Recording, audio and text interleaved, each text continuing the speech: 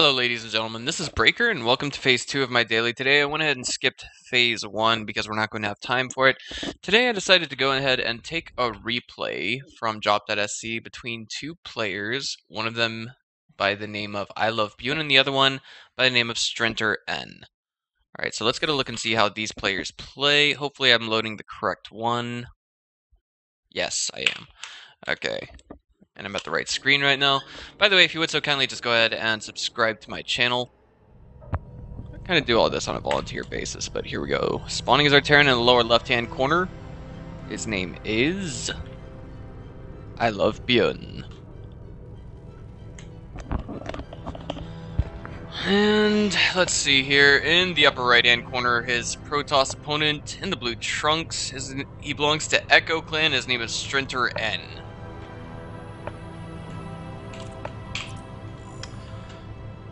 It looks like the map we're going to be on today is just going to be Derelict Watcher Test Edition.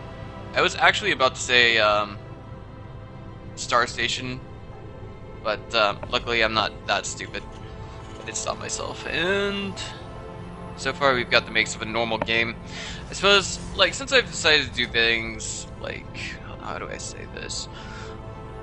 Since I've decided to do things just a little bit more head straight, with face-to-face introductions, i.e. my webcam and so on and so forth, I've just decided that just gonna try and do things different from now on, try and get you guys more familiar with me as a caster, who I am, what I try to do, and so on and so forth. I am the caster that tries to capitalize on some of the most underinvested scenes in StarCraft 2. We're talking about the Chinese scene as well as the Taiwanese scene.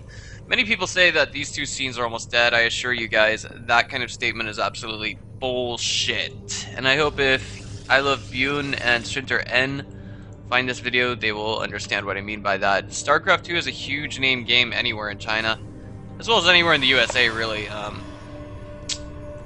mean, that's basically all I've got to say about it. It's, you know, it's a globalizable game, really. It's the second most popular one on Twitch.tv.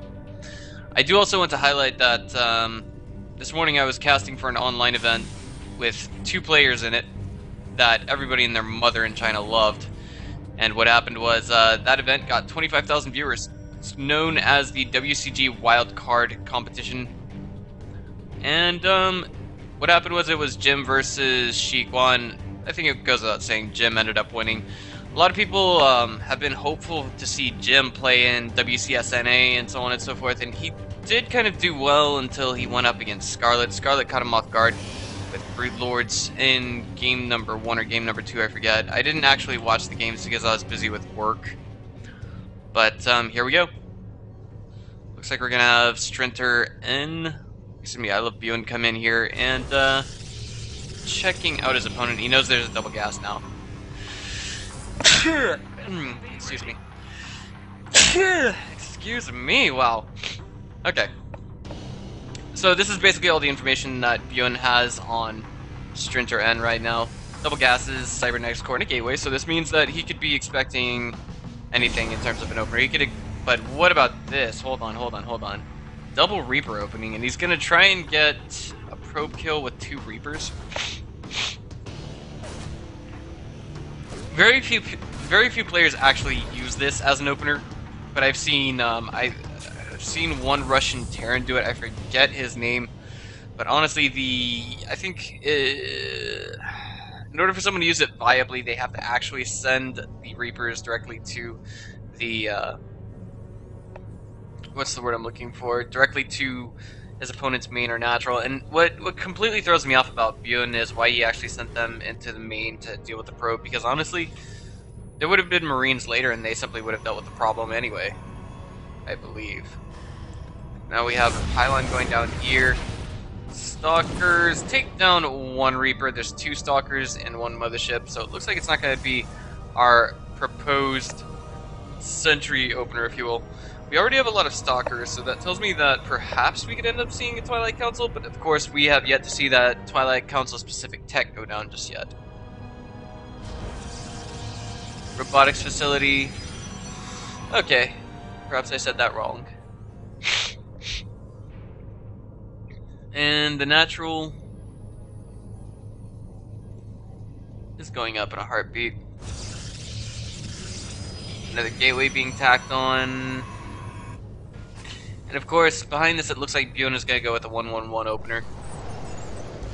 It's actually quite classic. And I think Terran needs it to really put themselves, just to put themselves on even ground with their opponent. Sure, they have mules, sure they have this, sure they have that, but they don't really have tier 2 tech with AoE to it. I mean, once you think about it, Protoss in just about, I don't know, wait, I think High Templar would be tier 2 tech. No, tier 3 tech. I mean, it's possible to get them on 2 base, don't get me wrong. And I know just because you're on 2 base doesn't mean you're on tier 2 tech. That just means you have 2 bases of income. Honestly,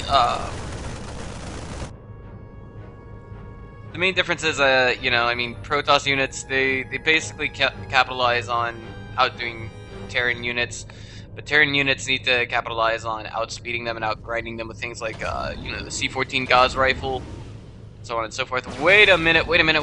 Oh, boy.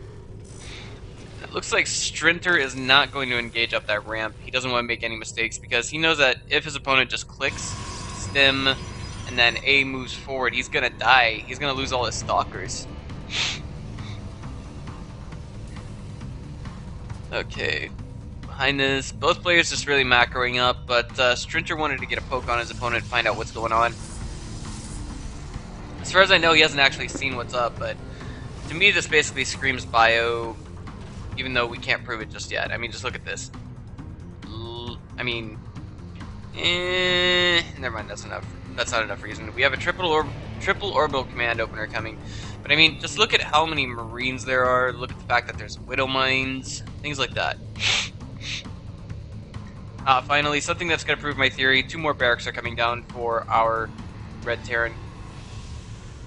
And he's going to be trying a medevac drop run by with a, you know, like, it looks like 2 or 3 different Widow Mines inside of it. But there's already a photon cannon here, so if it doesn't just act as detection, it will act as, what's the word I'm looking for?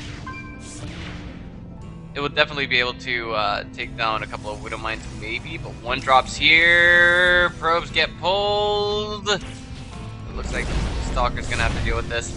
But down at the natural. Looks like these 3 Widow Mines might get something. One gets a Stalker kill, another one gets a single probe kill, and that's about it. The rest of the Widow Mines are no longer in attacking range of the Nexus. Altogether, 3 probes have been lost this entire game. And essentially from the Widow Mines, it's only been like 1 or 2. Only 2 of them. Amazingly enough, to this point in the game, only 2. I do have an observer here. I feel it's a little misplaced, honestly, considering it doesn't have any vision of what's going on here. And now we have High Templar entering the mix. What about, say, Psionic Storm? Wait a minute, this Templar Archives is being chronoed, but nothing's being researched on it. So far we only have, wow, we have both players taking a long time to get their techs up. Like, even to this point, we actually see that Strinter has not gotten his stim out. He's not, well, he's getting his +1 armor, +1 attack, but at the same time, Psionic Storm is not anywhere near finishing. We actually had our Protoss basically throw down a chrono boost on that with nothing on it. That's actually, it can make a difference in pro level games. I'm not sure what level these guys are. I actually should have seen if they were at least Masters, GM, so on and so forth. But, you know, this Marine coming up here, making sure, he's basically, he knows that there's going to be a 3rd somewhere. But at the same time, he's going to try and make sure there's not a 4th coming down up here. It would be better somehow for Protoss to take it closer to home. Closer to his main, I guess.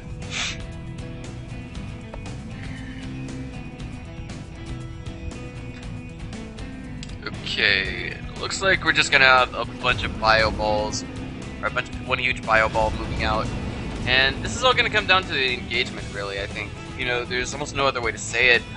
Medevac drop is gonna go out, and I think try and put a tap to the head of StrinterN.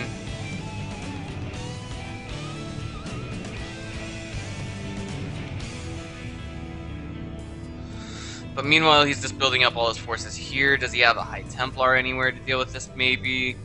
That is a full energy medevac. That means if it takes a feedback, it will die. And it looks like somehow Strinter knows about that. And where's the feedback? Where's the feedback? Oh, it goes down just in time after 2 Marines drop. And I'm just a little curious, how exactly did he know that that medevac drop was going to be there? At the same time, we also have Hallucinated Phoenix hovering over here at the 3rd.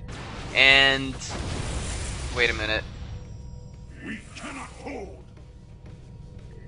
Oh, okay. I see. Alright, well that explains how he knew about the bottom 2 medevac drops, maybe.